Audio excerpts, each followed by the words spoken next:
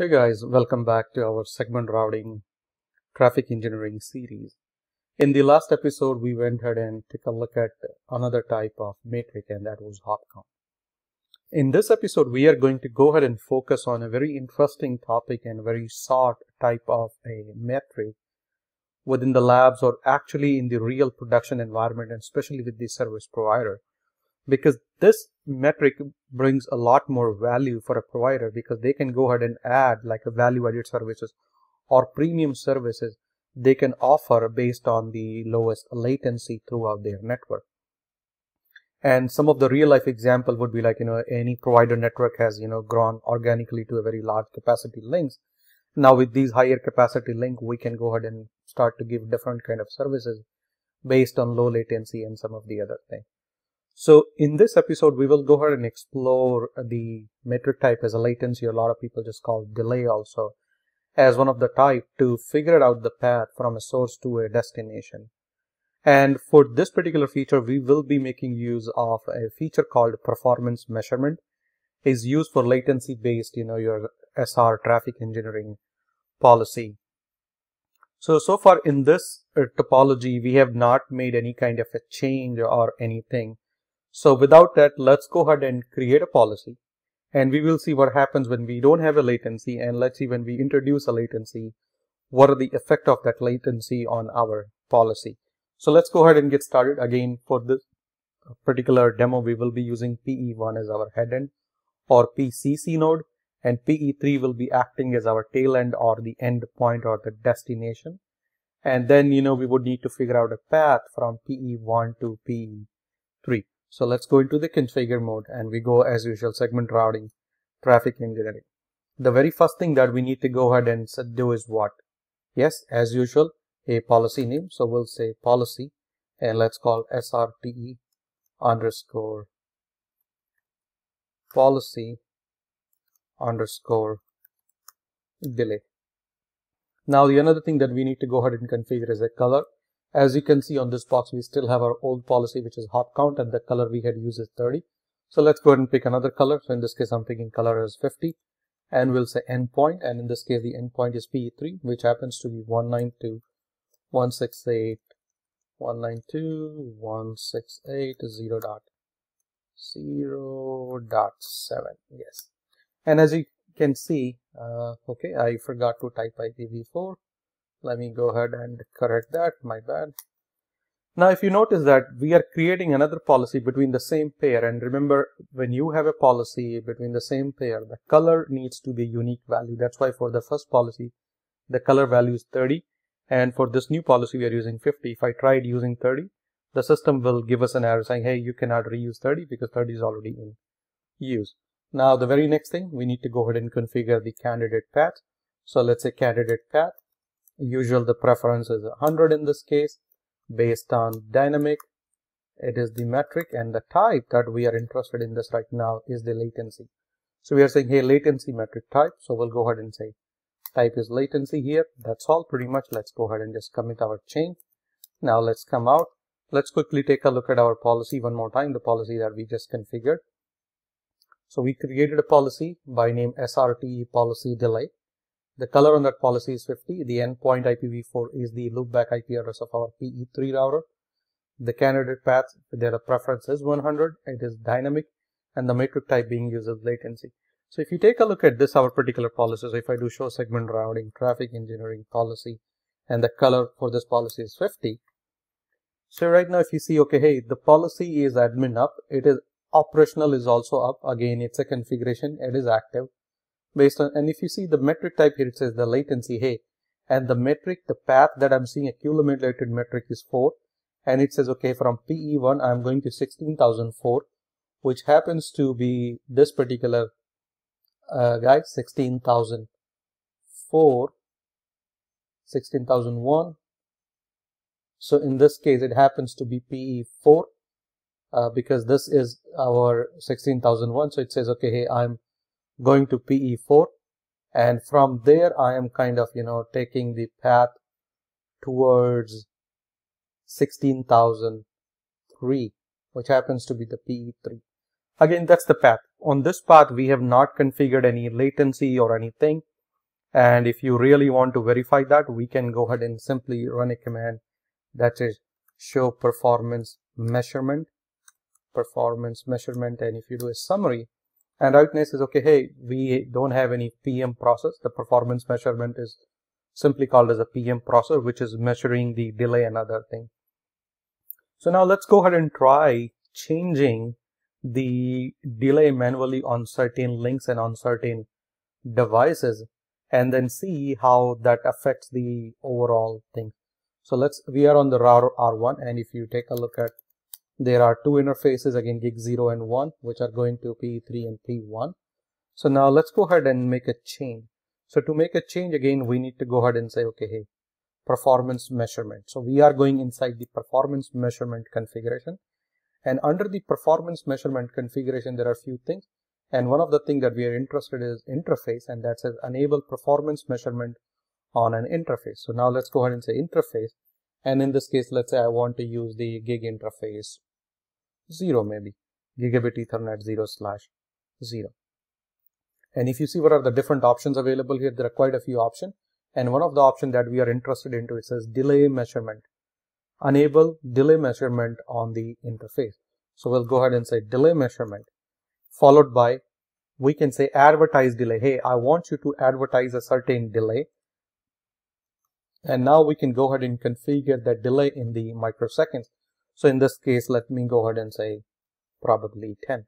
And that's the only change we are making on one of the interface. I'm going to go ahead and commit the change. Once the commit is done, now let's go ahead and take a look at the configuration we just did. So show run performance measurement. And if you go ahead and take a look at, okay, hey, we just went ahead and enabled the PM or performance measurement onto interface gigabit Ethernet 0, where for this interface, we are advertising a manual delay of 10 microseconds. Again, you can go ahead and change this. This is a lab, so we would have to play with, if you're working with a physical real devices and real interfaces, you will have a certain delay. And there are other ways to measure that delay. But this is one of the quickest way to go ahead and change the delay on a link. And now we can go ahead and verify that again. And if you recall the command that we ran, that was the show performance measurement summary. And if you take a look at, let me just get the whole output first, and then we'll talk about it. Let me go ahead and scroll it up quickly. And it says, okay, hey, the performance measurement is enabled, and there are total interface. It says, okay, right now 0. The measurement is kind of a two-way. The probe interval is every 30 seconds, and the burst count is 10 packets. Some of the thing, and if you take a look at this, is which says periodic advertisement is enabled right now. And this is the default profile, and that is the default profile that is being used in this particular case. And now if you take a look at on the other one, we have one interface and some of the other information that you can go ahead and read about actually. So if you take a look at about the interfaces, so we can go ahead and say show performance measurement, and I can go ahead and run the command interfaces. So if you run the interfaces command, it says, okay, hey, for this interface, the delay measurement is enabled. And it talks about some of the IP addresses, and you can see the state for this interface is currently being up. And if you scroll down further, you would see, okay, hey, advertise the delay. So it says, why am I advertising? Because we have advertised delay configuration. We configured this delay purposely, and you would see the minimum is 10, and only the minimum value is being used by the SRT. So you have to keep in mind the SRTE or segment routing traffic engineering only uses the minimum value for the SRTE purpose actually. And if you go ahead and scroll down further, in the next advertisement, if you say, it says no probes completed.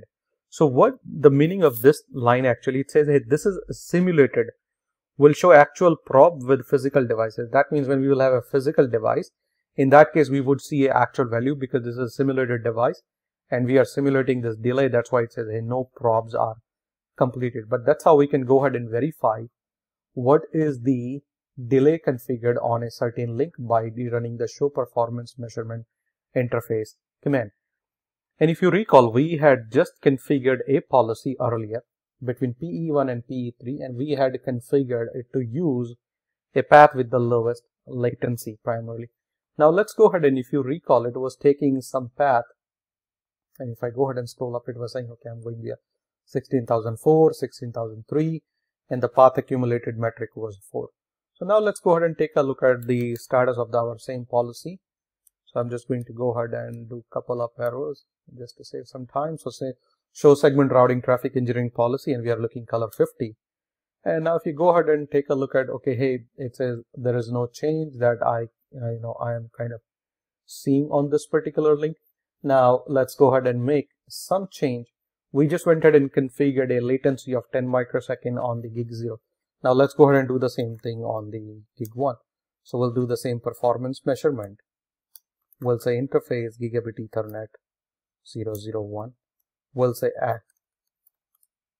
Now let me just look at the configuration again, guys. Delay advertisement, advertise delay of, let's say 20 in this case, and I'm going to make a commit here.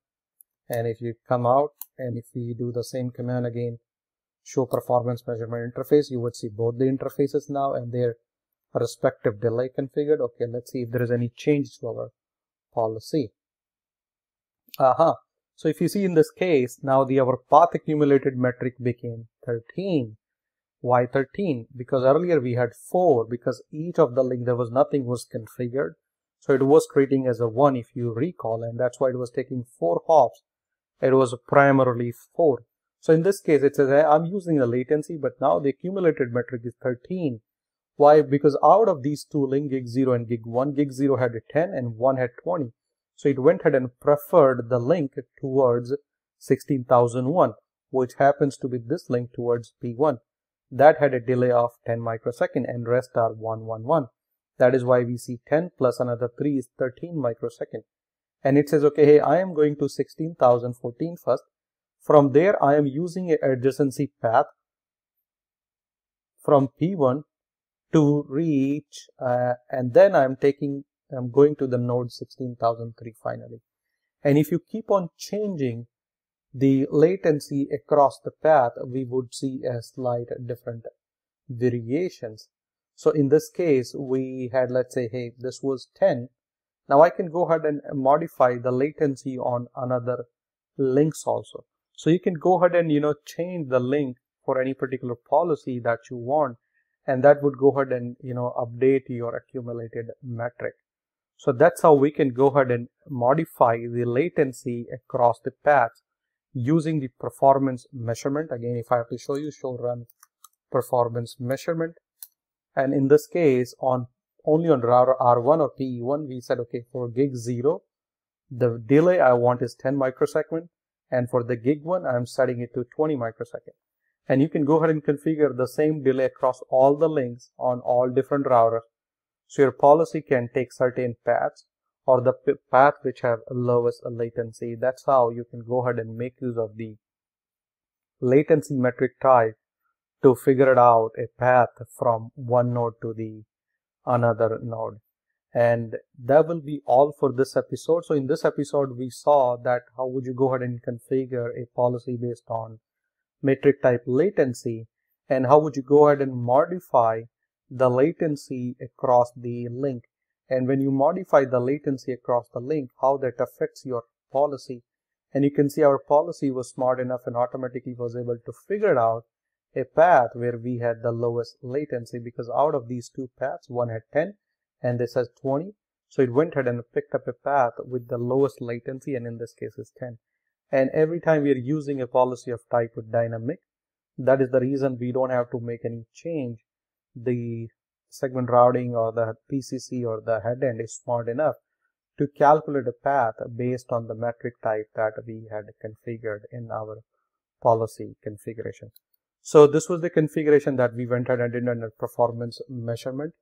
And here is our policy that we had configured. So the policy was simply a delay policy based on the type latency. And then we went ahead and used, and then later on we ran some of the show commands related with the performance measurement.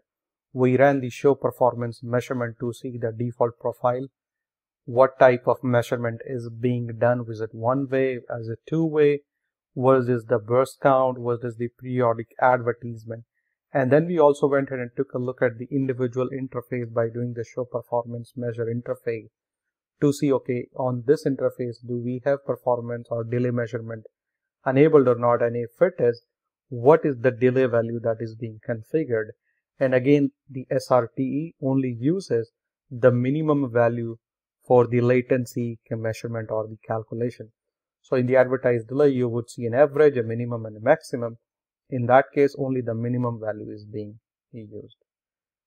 So that'll be all for this episode. Again, I would encourage you guys to do a lot more hands-on. If you have any questions, do leave me a comment. That'll be all for this episode. And this episode kind of concludes all the possible type of a matrix that you can do using a local node, where the path calculation is done by this particular local node. No other node in the topology is aware of the path calculation, or there is nobody who is keeping a track of any of these calculations.